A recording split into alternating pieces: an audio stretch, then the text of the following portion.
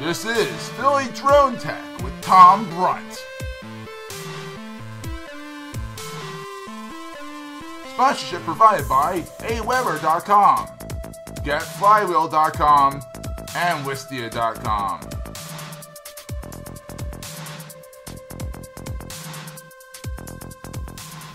Hello there, folks. Welcome to another episode of Philly Drone Tech here on PhillyTech.org Netcast Network. I'm Tom Brunt, and I will be bringing you news and information and all sorts of good stuff about the quadcopter multi-rotor community, also known as drones. So let's get started for this episode. First story I have for you actually happened back in the summer. An 82-year-old man with dementia went missing in deep woods, 200 acres by his house. Police and rescue searched for him for 3 days. Could not find him by foot, even by helicopter. Then comes along an amateur drone pilot with a drone with a camera. He decided to help out, and guess what? Found the man. Found the man alive. Dehydrated, but otherwise healthy. Found him with the drone in 20 minutes. That's why I said 20 minutes, where 3 days proved nothing. This was fantastic news. It's unfortunate that the FAA is still dragging their feet on allowing this kind of search and rescue. They still forbid it.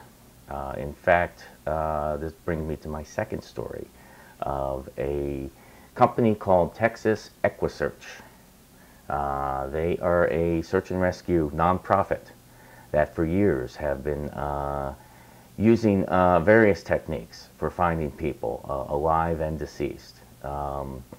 They have been at the forefront of using drones for some of the rescue, and in fact they have recovered 11 bodies that otherwise could not have been found using drone technology. They have been sent cease and desist orders by the FAA to stop using the drones. They recently took them to court, and fortunately for them, the court sided with Texas EquiSearch. So they are allowed to still use their drones despite the FAA's disapproval of it. Hopefully this will help further push the FAA into providing regulation and a set of rules. Because let's face it, if these things are able to help save people, let's use them. Let's not wait for regulation or wait for politics. Let's just use them. They've already proven very helpful in finding a number of people. So let's move on to the next topic. We're going to do a product demo. If you watched the last episode, I introduced my family of 3 drones in order of big, middle, and small: Humpty D, Little Buddy, and Tiny Tim. So this month, we're going to look at Little Buddy. This is him. You see, like the little face I put on him. This is a Syma X5C. It retails for between $53 and $70. You can get this on Amazon or on eBay stores right now. It's what I call a great little starter drone. I'm finding. In fact, I started my quadcopter flying with the big DJI Phantom, and I only wish that I knew about this back before then, and I would have purchased this first because since it flies a little more manual than the Phantom, you get to hone a little more of a skill set, and you're flying around a $60 drone, not a $600 drone. So let's talk a little bit about this. When I mentioned about the DJI Phantom, I bought this because it looks very DJI Phantom-esque. You see, it's got the propeller guards. I do like propeller guards, especially if you're flying indoors. I kind of like them regardless, because you can have rough landings, and I know with my Phantom it'll land like that.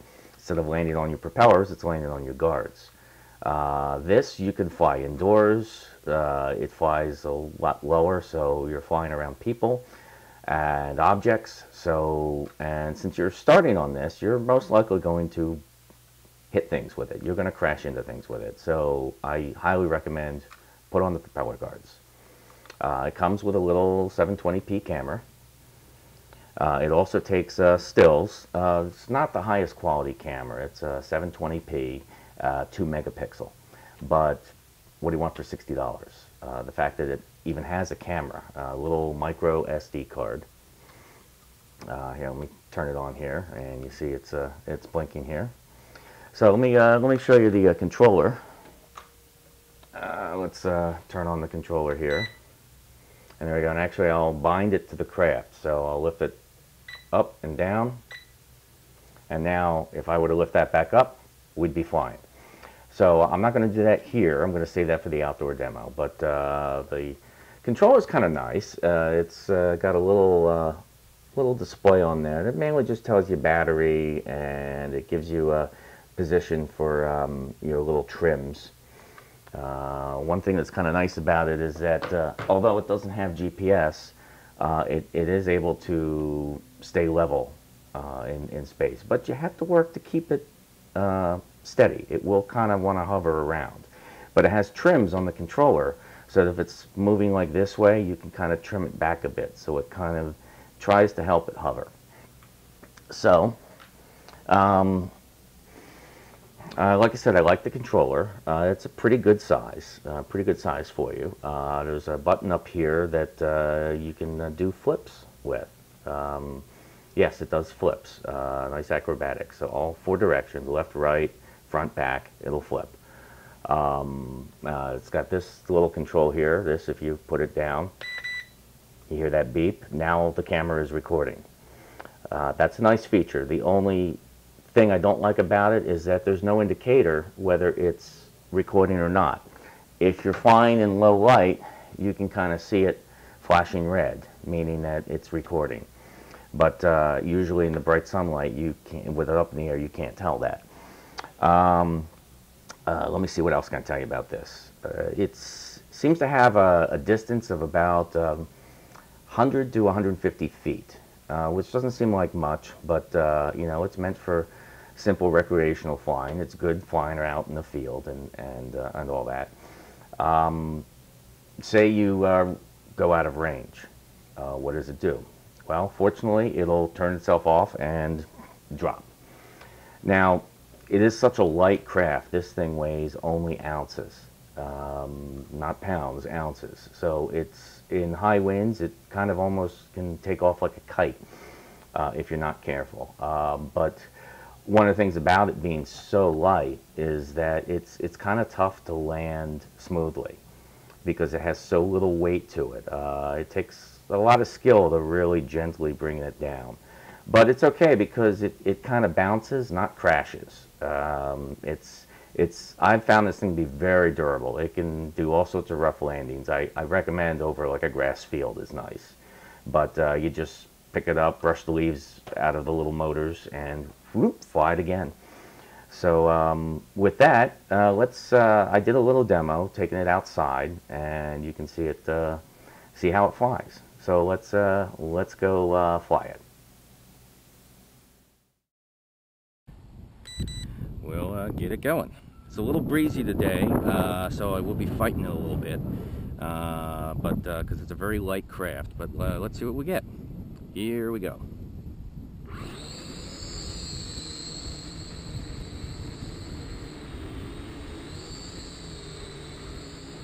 See, the controls are very, I think they're kind of a little fine and touchy. A little bit getting used to from the Phantom, but again, I'm only used to flying the Phantom. The Phantom is a much bigger and weightier craft than this. This is like, I mean, this thing weighs only ounces. So it's taken a little bit for me to get kind of control over it. But one of the fun things it does is flips. So here, let me take it up in the air, and let's have some fun. There we go. Nice little flip, and let's take it forward. Bring it down a little bit. You see it's fighting in the wind pretty good, but let's take it forward a bit. There we go. Now for 60 bucks, you really can't be beat. It's almost like a no-brainer if you really want to get involved with drones. This is a great little guy to learn with. The Phantom was my first drone, so I made all my mistakes on that. Now see, I'm fighting it really good here. A big breeze just picked up, and I'm kind of actually impressed it's working as well as it is, because like I said, I mean, it weighs like a kite. So it flies, it seems like it wants to fly like a kite too when the wind picks it up. There we go, it's struggling a little bit. Let's do another flip. And there we go. Double flip. I like it when it does that.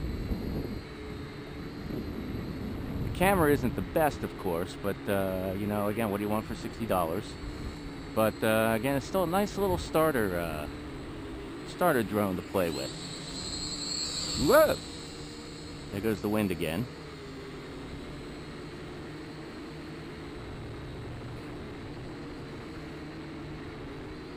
Trick is kind of playing with it and making it kind of stabilize itself in the air, because again, it's completely manual craft, so it doesn't have any GPS or any of that to help keep it stable in the wind. So this is where you get to kind of hone some better flying skills.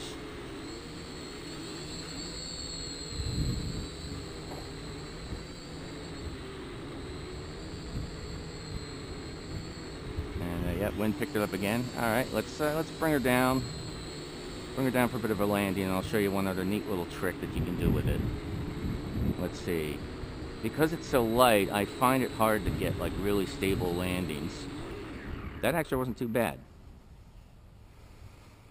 See how it's good at bouncing? Like I said, I mean, it weighs ounces. It is so light that it's very durable too. If I find that I've crashed this thing in the branches and had it fall on the ground from a good height, and you just pick it up, brush it off, brush the leaves out of the little gears in the motors, and you just fly it again.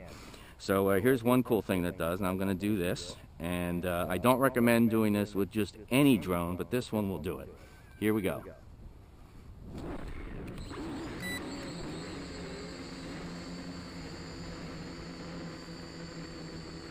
So how I almost missed it there, but you see how I just kind of threw it. There we go. And I'm starting to lose my orientation, so I'm going to bring her down for a landing.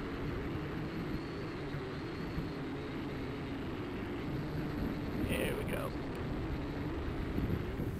Now it is amazing for $60 that it can do all that. Let me tell you about some of the accessories that are in here. I mentioned it's got a little micro SD card for your video and pictures. It's only a 2 gigabyte. Now, although it's using AVI files, you still don't get a lot of excess storage on this card. And unfortunately, 2 gigabyte is the max, as I found out. So either get a bunch of 2 gigabit cards or just be transferring the footage off as soon as you're done shooting. That's included. What else is included, which is kind of nice, is they have a little USB micro SD card reader. So you can just put that right in your computer. You don't need any adapter. And then an SD card reader to put in your computer like you normally do. It has interchangeable batteries. Here's one right here. I do recommend getting more of them. You get about an average of 9 minutes per flight. But and they take maybe an hour and a half to charge. Here's a little charger. Go to, again, any USB port or phone charger, and you charge the battery right up. What else it gives you? It gives you an extra set of props. Always have extra sets of props. And even the screwdriver to put on the props and the propeller guards. So there you have it. There's the Syma X5C. Like I said, you can find it on eBay. You can find it on Amazon. There's actually 2 models. There's an X5C, C for camera, and there's an X5 that'll be a little bit cheaper. No camera though. So I would definitely just go for the extra and have fun with the camera. Today's show is sponsored by Wistia. Wistia is a video hosting and analytics platform that helps businesses get the most out of online video. We use Wistia here at PhillyTech.org.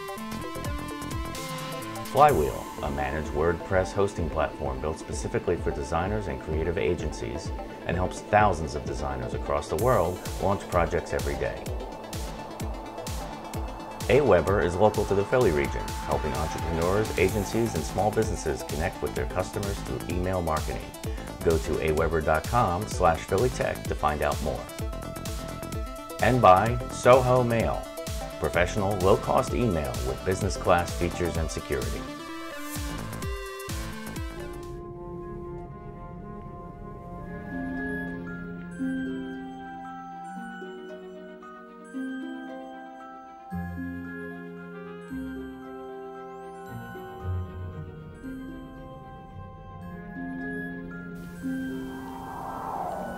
What you are looking at right now is a performance art piece called Sparked. It's from the folks at Cirque du Soleil. What's going on underneath those flying lampshades? No CGI was involved in this. That is all actual real. Those are quadcopters inside those. You can see some fantastic piloting going on in this piece. And it's a fine example of drones as performance art.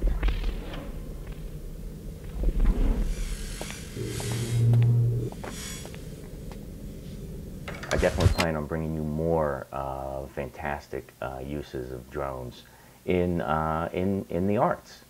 So there you have it for another episode. Hope you found it pretty informative, and hope you'll stick with me for future episodes here on the PhillyTech.org Netcast Network. And if you have any ideas or advice or anything at all for future topics that I can cover here on this show, drop me a line at droneguy@tebweb.com. That's droneguy@tebweb.com. See you next time.